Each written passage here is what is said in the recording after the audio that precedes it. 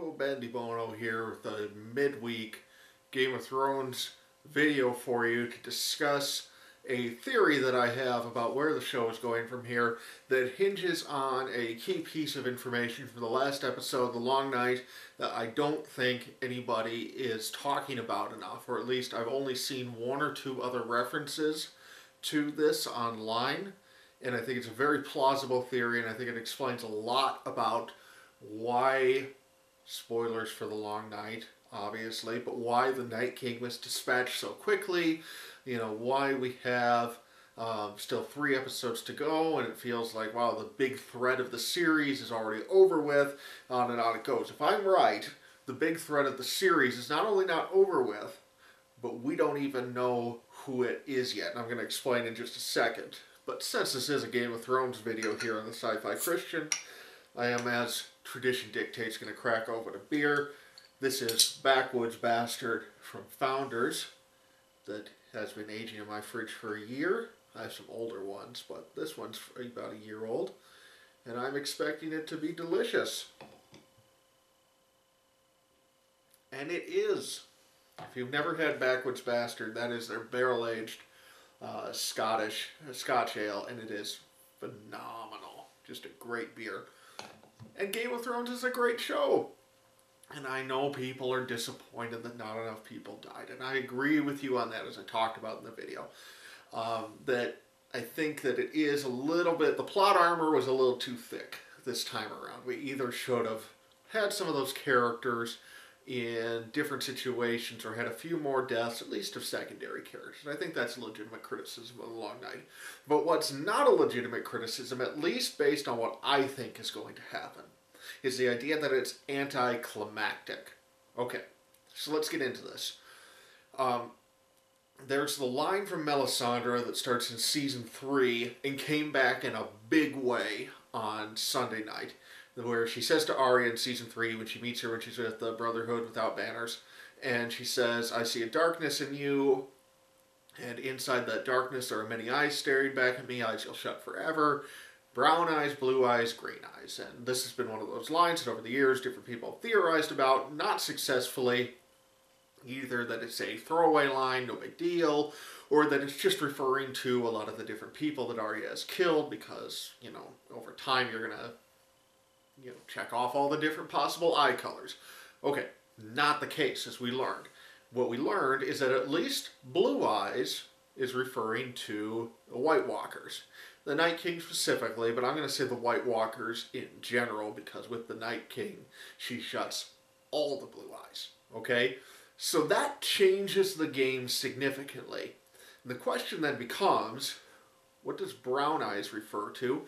And what does green eyes refer to?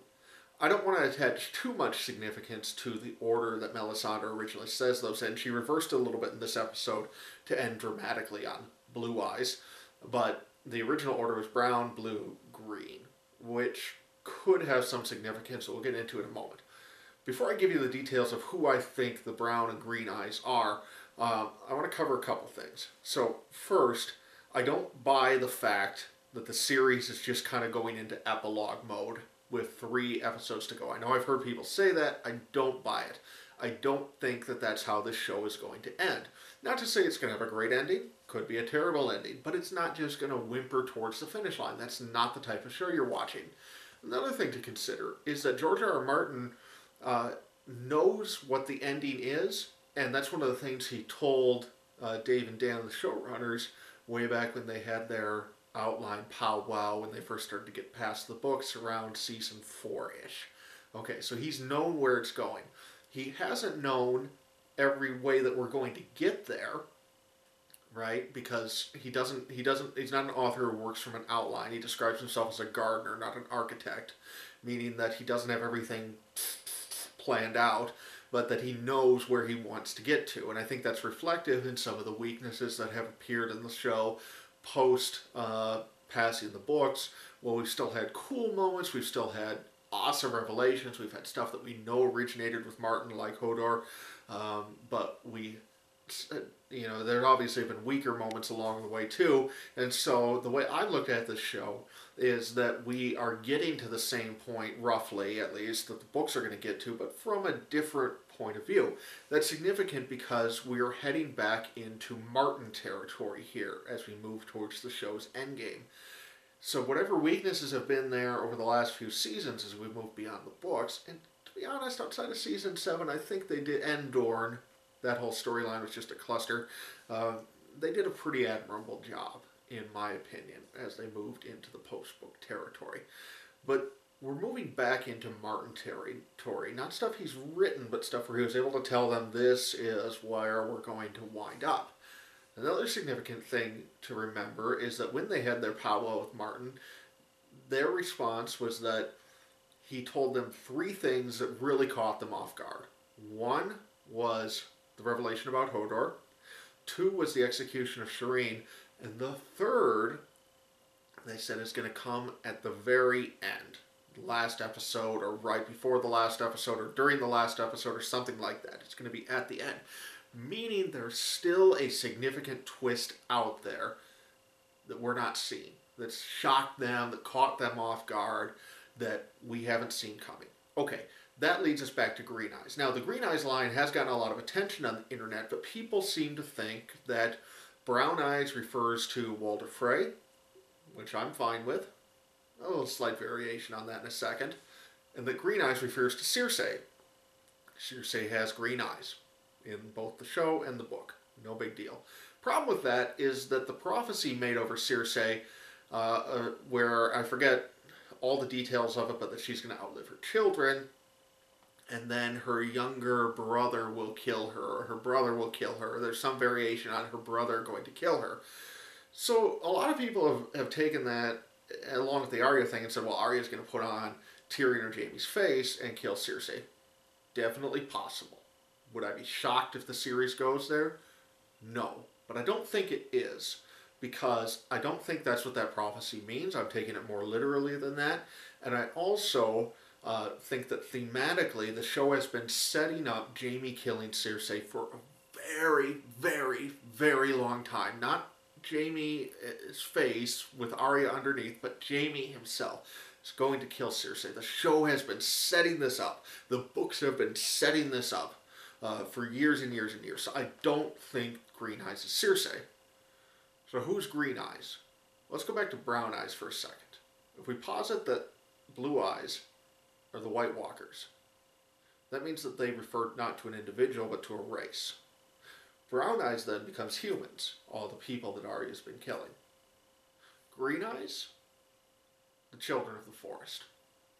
Okay? The children of the forest, who we know created the Night King. And I'm going to put up a picture of them here at the end of the video, but you'll see their eyes are green in the same way that the Night King and the White Walker's eyes were blue. Okay, very, very distinctive. So the children of the forest, if we recall, actually created the Night King. And why did they create the Night King? They created the Night King as a weapon in their war against the humans. So the children of the forest are not these benign little Legend of Zelda elf creatures that have been out there this whole time. They are a force that has been at war with humanity, and they're represented in the werewoods. Okay?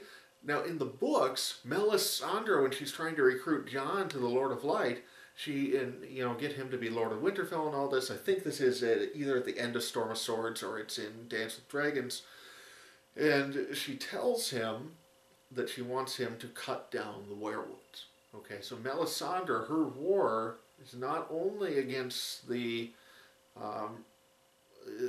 Night King, but also seems to be against the children of the forest. Now, to be fair, she's fairly iconoclastic with all the other religions, so that could just be that. But she does make a point of telling him to cut down the werewood. Now, the one problem with this theory is that if we're going to have an all-out invasion of children of the forest, there just isn't time for that. So I don't know how this is all going to work. Clearly, we're not going to have White Walkers Part 2, but this time it's little brown-green guys coming out of the woodwork. What I think is possible is that you have some type of disruption, some type of we're safe, we're on the Iron Throne, we're all going to be happy, and then here's the children, and all hell breaks loose, and whatever happens. I still, want to stick to the idea of there possibly being a time jump in the final episode. I think that's still a distinct possibility. And so you have that, but you also have the other possibility here is that Bran's vision is referred to, at least in the novels, and I'm pretty sure it's been referred this way in the series too, as the green sight. So Bran also has green eyes. Who's Bran aligned with? Is he really human? No. What does he even say in the first episode of this season? You're a man now, is what Jon says to him. Almost. Well, he's not referring to his maturity level, he's referring to his state of being. Bran is no longer human. He's now the three-eyed raven. He's part of the children of the forest. So where are his allegiances? So it's very possible, because I am 100% convinced there's more with Bran that we haven't seen. Dead set. Even if I'm wrong about everything else, I'm convinced I'm right of that. So given that, is it possible that the green eyes Arya shuts are Bran's? Yes. I think highly possible. Could that even have a similar effect to the Night King, Children of the Forest? I don't know. I think that might be a little bit of a stretch. The point here isn't to say this is point by point what's going to happen, because I know theories like that, when you get too specific, you're almost always going to be wrong. The point here is to be able to say, there is more than you have seen. Something else is happening here. It just doesn't make sense from what we know about George R. R. Martin and how he's planned to end this story and everything that he sets up. It doesn't make sense dramatically. Nothing about this makes sense to kind of go into this extended epilogue mode for 3 episodes. There's too much that's been set up. There's too much going on out there. Call it wishful thinking if you want. Maybe that's all it is, but I think the clues are there, and we're going to come to a finale that has something to do with the Children of the Forest, or Bran, or a combination of both, being the Green Eyes that Arya will wind up killing. They're the real threat. They're the ones who created the Night King in the first place, and all this is going to be going down in the final episode of the year. And we'll find out if I'm right starting next Sunday. Actually, probably in 3 weeks, because the next 2 Sundays I think are mostly going to deal with Cersei, and then shit's going to get real. Alright, goodbye everyone. I see a darkness in you. And in that darkness, eyes staring back at me. Brown eyes, blue eyes, green eyes. Eyes you'll shut forever. We will meet again.